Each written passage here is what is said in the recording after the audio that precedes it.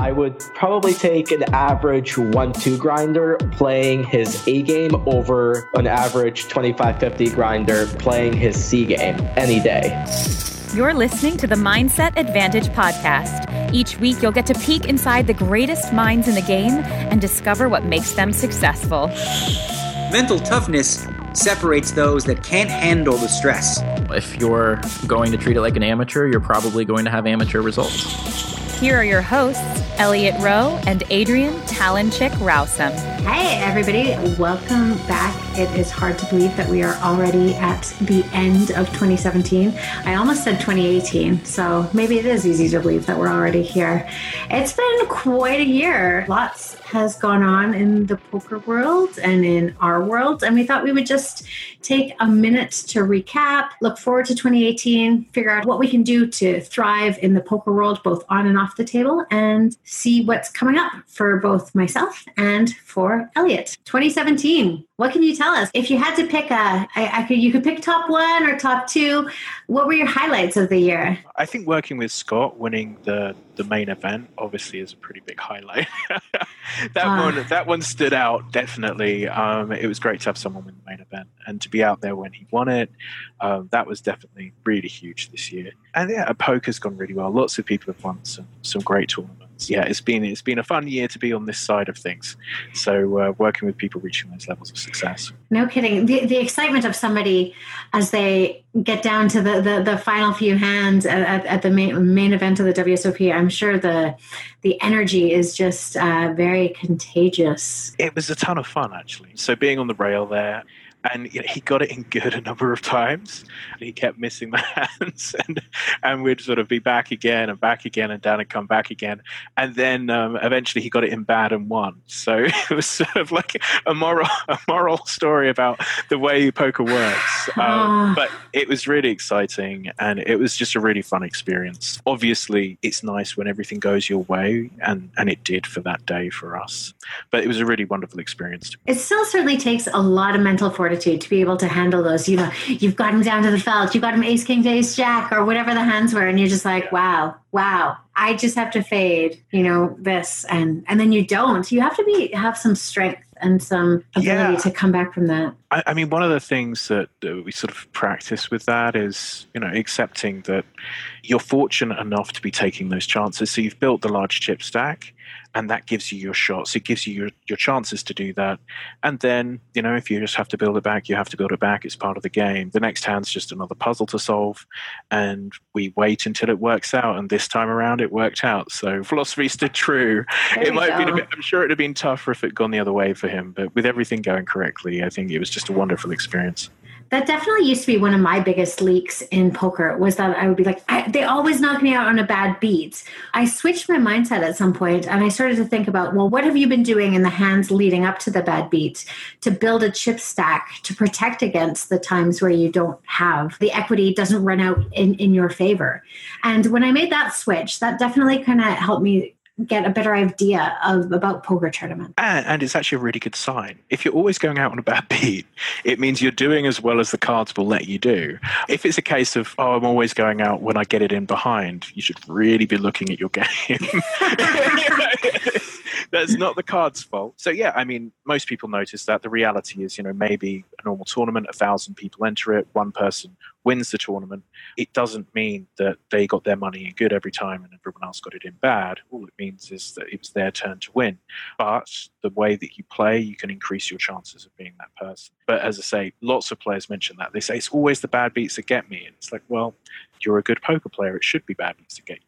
Fair enough. It's the reality of the game. It's always nice to look forward and to kind of try to figure out what you could do better.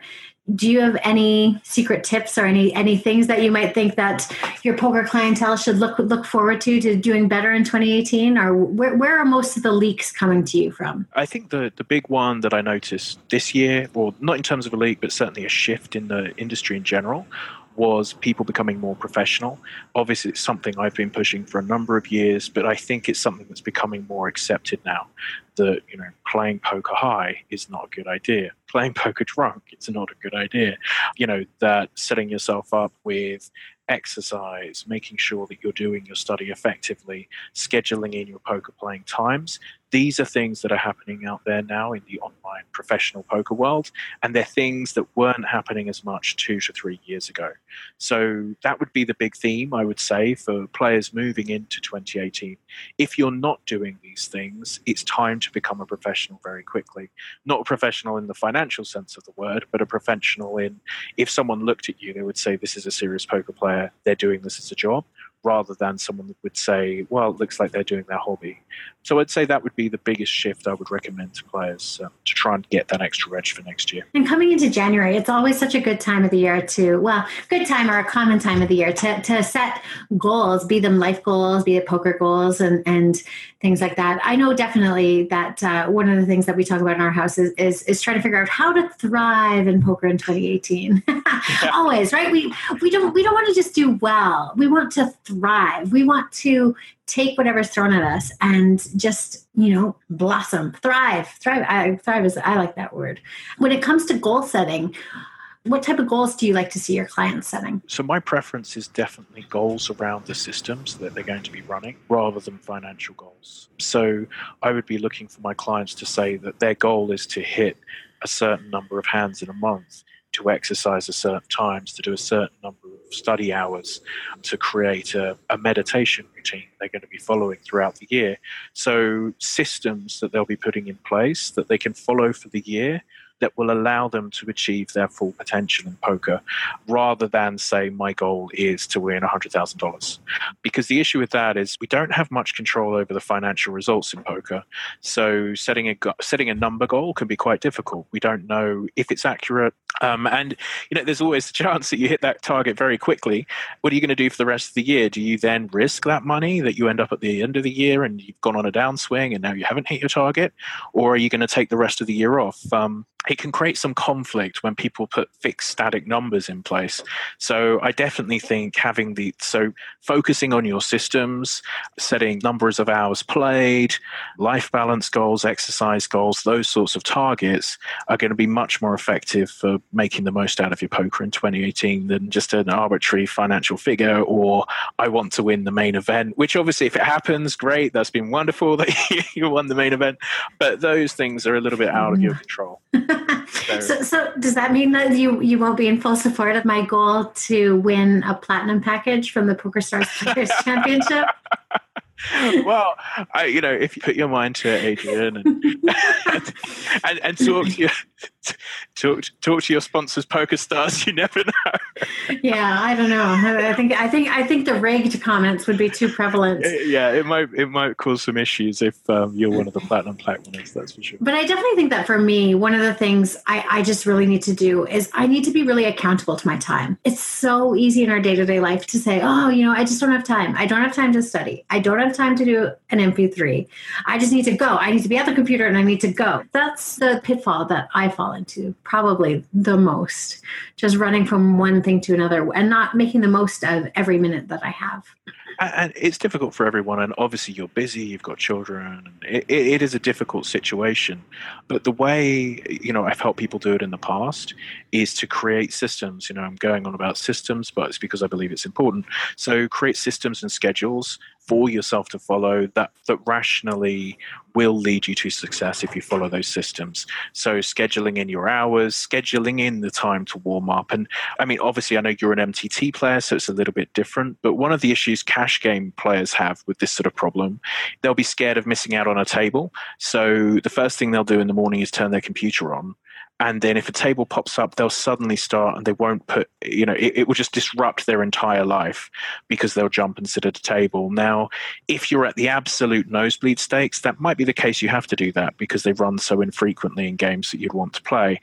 But if you're in anything but those, usually it's a false economy, and really you should be doing your warm-up, you should be setting yourself up, making sure that you're prepared, that everything else that needs to be done has been done before your session, and then sit down and start up your session. So it's just a case of sort of getting that control, pre-planning it, and then trying to maximize every minute that you have. How far in advance do you think people should set goals? I think the targets, I think it's a very good idea to get started at the beginning of the year. Like, obviously, we all know it's the new year. People are going to be wanting to set targets for 2018. Usually, I'm recommending looking at sort of a 3 months of goals and then moving forward. So look at what you want to achieve, again, system-wise, habit-wise, over those 3 months, and set those sorts of targets. So over the next 3 months, I want to be exercising 3 times a week on Mondays, Wednesdays, and Fridays. So break it down as far as possible and take out as many of the thought processes as possible. So if we take exercise as an example. So it's not I want to do it 3 times a week.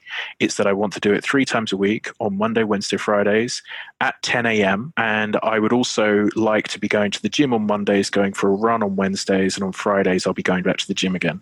So at each time when it comes up in your calendar, you don't have that 10, 15-minute argument in your mind as to what is it I should be doing today. So all of that mental energy that can be wasted if you don't do it like that. So that would be sort of my idea for it, is it's the right way to do it. Finding time in your day by just introducing simplification. Exactly. And then just repeating it throughout those 3 months and then refine it. Obviously things are going to change, and as you move forward, it might be that you're doing 4 times a week and you're changing what you're doing. So just gradually improve it over the year. But I think setting for around 3 months for a target, certainly for habit building, is the sort of thing I'd be recommending. So what have you got in place for 2018?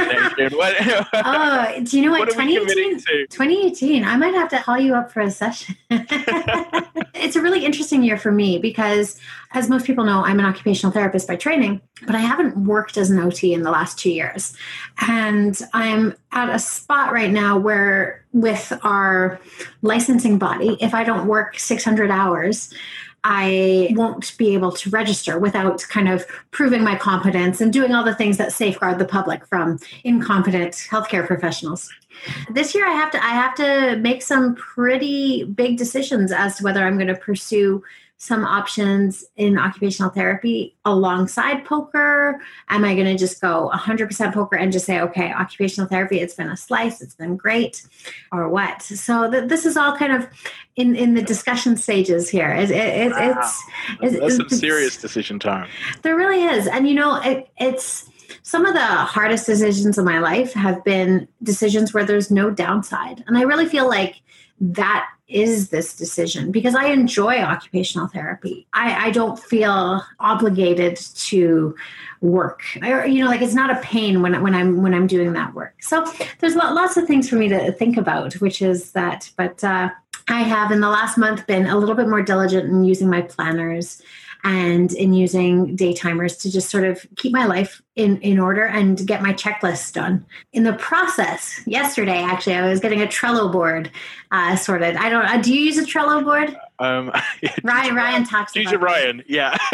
He loves it. And so Ryan Adrian's husband's my business partner, so he makes me do Trello.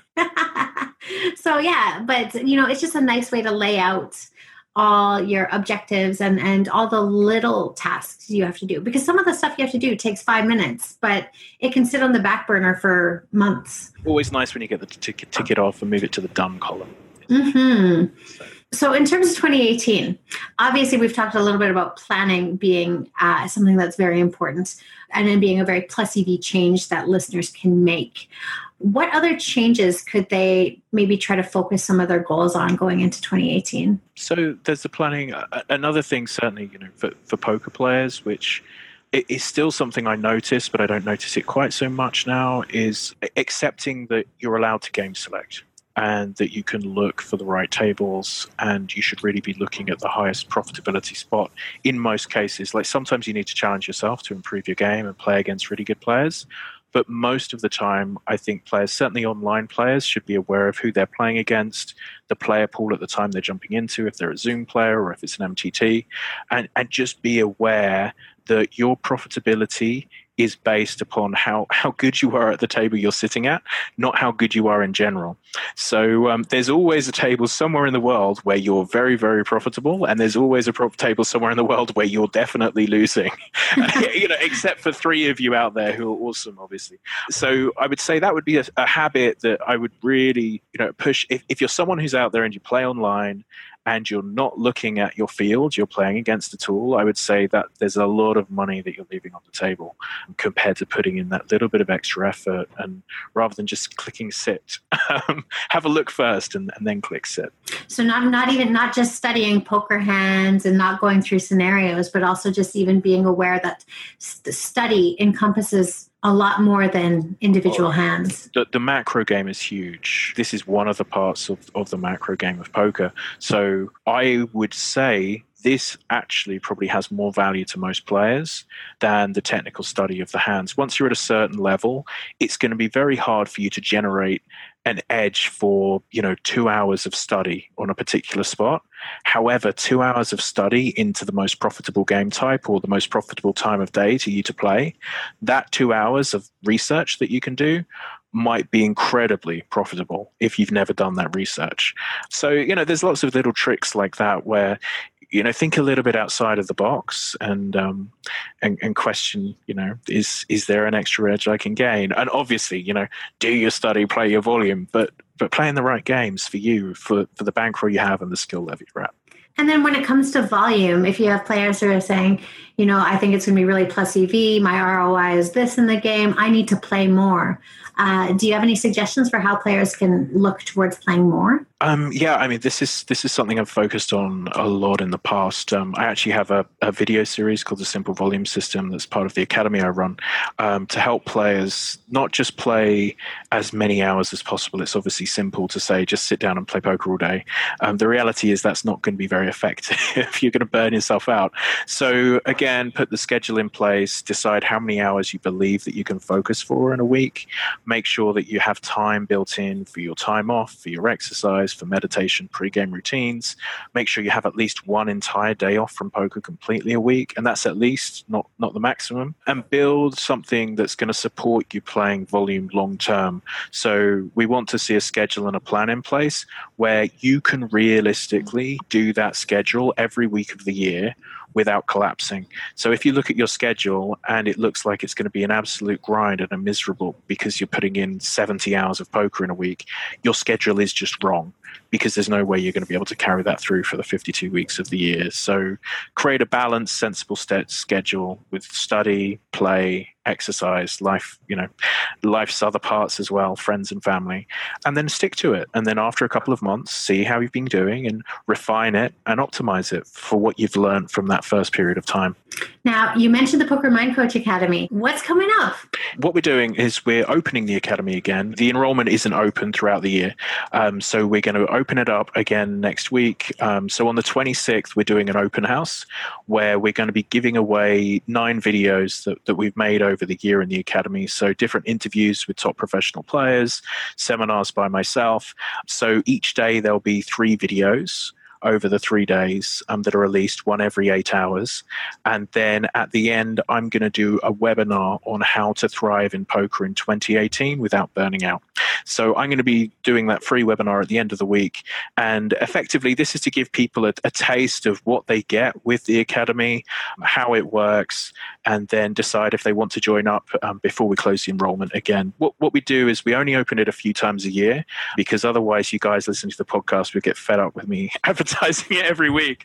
So it means I can focus on doing other things, and then 2 or 3 times a year we'll look at the academy, open it up, do an open house event like this, and then close it again until later in the year. So we've got that coming up. It's a lot of fun. What we do is every month, one of the seminars I offer, I do 3 seminars a month, and each month one of those seminars is bringing on a professional player to come and do a Q&A to answer the questions of the people in the academy. We've done pretty well with our lineup coming up. So we've got Fedor coming on at the end of this month, so on the 29th of December. We've got Daniel Negreanu who signed up for January, and we've got Scott Blumstein, who won the World Series, who I was talking about earlier, coming on in February. So I'm pretty excited about the killer poker lineup that we've. I'm trying to think of a better lineup. I really tried. Oh, sorry. I'm joking. We'll get you on. You were supposed to stay looking away. No. That's amazing. Yeah, I mean, and they're all from similar but still such different areas, Yeah, I mean they're all MTT players. You know, they all play live, but they've seen different parts of the game, and I think they'll resonate with different people as well. So, you know, obviously Fedor, as he is incredibly professional, the very highest levels of the game from a technical point of view, and crushing the high rollers. Daniel, who's seen the history of the game over the most dominant player over the last 2 decades, and certainly, I mean, has won the most money of anybody in live MTTs currently. Obviously, then Scott being able to talk about his experience of going from, you know, a grinder like everyone else. He was a live pro before the win, and you know, the experience of how to deal with going from a normal poker pro to the guy who's just won the main event, and you know, all of that attention. So I think all of them are going to bring a different angle to the academy. And I think the other thing that's good with MTT players is they really have to work very hard on their mindset, because if you're playing a cash game, you know, you might end up 200 bigs deep, but you know, it's never going to. One pot is rarely going to be absolute life changing if you're playing within your bank. Whereas for the MTT players, you know, there's some big jobs. I think it really tests you, because certainly these multi-day events are exhausting. Even just single sessions online, it can be 10 hours, it can be huge numbers of decisions, and then the pressure increases as they get deeper and deeper. And you know, you might be winning hundreds of, not big blinds, but hundreds of buy-ins at your stake level. And I think that's why I find them very interesting to talk to regarding mindset, because the pressure on those guys is so huge. And you know, these are people who've shown quite clearly that they're the best in the world at doing it. Yeah, we wanted to bring them on for a chat. So we've got that, and we'll be running some seminars, as I say, throughout the month. So a lot of fun. And we'll also, one of the things that we're introducing and been working really hard on is we've created a poker planner, so the A-game planner, so that poker players have the sort of the scheduling I'm talking about, planning for exercise, for study, setting your targets for the month, building these routines, having things in place to then work through those routines and, you know, improve the next series. We've designed that planner, and that's one of the things we're going to be giving away in the academy. So everyone who signs up will get a hardcover copy of our planner to fill out. And basically, we can watch their progress throughout the year as everyone works together, sticking to their schedules and being accountable for 2018. Yeah, so supporting each other, right? It takes a community. I think it helps. I mean, I'm excited to have something that has been created by people who are familiar with poker and familiar with the challenges and all the rest in the poker environment, in the poker economy, to have a journal, an A-game planner that is made, you know, for poker players. Yeah, so it's completely specific. Yeah, as you say, everything in there is for poker players rather than the generic planner. And yeah, we're really looking forward to the feedback. It's actually at the printers now. So, so yeah, it's going to be a ton of fun seeing what everyone thinks. You know, a lot of time and effort, money's been spent on it to try and make it good. And just really looking forward to seeing how the people in the academy, how everyone in the academy finds it. And if we see the change we're expecting to see in players who perhaps were struggling following their targets before, following their schedules, and see the financial difference it makes to players if they're held accountable in this way, and if they can track what they're doing this way and then adjust their future scheduling because they've tracked it effectively. And then watch the success stories pour in. Exactly. How do you think your 2018 is going to be better than 2017? I'm really excited about 2018. It's been a roller coaster an amazing few years in terms of the different people I've worked with in poker and in other professional sports and in business. It's been a really exciting time. So yeah, I'm excited to see what, you know, how I'll be able to bring the mindset work to other parts of the world as well as the poker world moving forward. It's probably worth mentioning now, actually, one of the things I'll be doing next year is I'm doing a sort of more general podcast where I'll be interviewing people at the top of their fields, so outside of poker, because we didn't want to, you know, bring on lots of people outside of poker to the poker podcast, but I think there's lots of interesting conversations to have. So that's one of the things I'll be doing. I'll be launching the Elliot A Game for Life podcast. So I hope some of the listeners switch across when with that. Don't worry, we're still carrying on with this one as well. And yeah, just excited to see what the year brings. I think it's going to be a ton of fun. And yeah, it should be a bit of an adventure. So. I definitely have a sense of optimism towards the poker world that has been a little bit waning the last few years. You know, like there's been a lot of doom and gloom. There's been a lot of trials and tribulations, but I feel really amped up for 2018 in a way that I haven't in the last few years. I mean, I sort of have my ear to the ground a lot because I'm talking to people all over the world in different games on different sites. And things seem to be changing in the poker industry. We've got a new market of India, which is starting to boom. And then Brazil is getting huge. There seems to be some movement in the American legal system with, it looks like a couple more states may get in next year as well. And obviously, a bit of competition for PokerStars has come out, changing the game a little bit. So that's so good. Anybody I talk to in PokerStars, they're thrilled. Honestly, the competition just makes them strive to even be better. It's going to help everybody because there's going to be more advertising for poker. And the more advertising there is from many directions, the more people will be playing, the more money will be in the community, and the more excitement will be around the game. So, PokerStars is doing some very cool stuff with their platinum packages and their ridiculous MTT series that they're launching, which, was pretty left field, to be honest. I was quite surprised when I heard that news. And then Party, it looks like they've got a huge event online coming on as well, which is going to be just phenomenal for kicking that excitement up. So, all I want is a client to win both of those next year. So there you go, Adrian. All right, it's down to you. We'll see how it goes. But I think it's going to be an incredibly exciting 2018 for the poker economy. And like you say, there seems to be a new vigor, more excitement, and it feels like stepping back a little bit towards the good old days again. Like you say, rather than the doom and gloom and, how dare they stuff that's been going on for the last couple of years. Yeah. I mean, I can't fake it. If I'm excited about something, you always know. And I'm really excited. So optimism for 2018. Yeah. The open house starts December 26th. Yep. So what we'll do is we'll have a link on the podcast page. If you want to sign up to the free open house event, you'll get the emails. Free. Yeah. If you're listening to this and you don't sign up to the free event, why are you listening? So just click the link, put your email address in. You'll get notified when the different videos come out and what the video is about and see if it's one of the ones you want to watch. And then the live webinar at the end of the week I'll be doing, and I'll be answering some questions about the Academy as well, if anyone's got any questions about how it works. And take it all from there. We want to share the information. We want to show you what we offer, and that's why we do it for free, so as many people can see it as possible. And then, it'll be up to everyone out there to decide if the Academy is something they want to join or not. So, hopefully lots of people will be deciding to join me. I've been harassing Team Talent. Just show up. Show up. Show up to the live stuff, the free stuff. Spam the Twitch emotes in the chat. But yeah. It should be a ton of fun. I'm looking forward to it for sure. I guess that's probably it. So to everybody out there, all the best in 2018. I hope it's the year where you achieve things you thought impossible. Yeah, and I hope you will just follow your systems and see where it leads you. There you go. So happy Christmas, happy holidays, happy New Year, everyone. And hopefully I'll be seeing a few of you on the 29th in the live webinar. And if you have any questions for me, just ask them in the webinar and I'll do my best. Smash them with the hardest questions you have. Yeah, keep them simple. All right. Anyway, Adrian, thank you so much. And have a great Christmas. And everyone, we'll see you soon. All right, we'll see you soon. Thanks.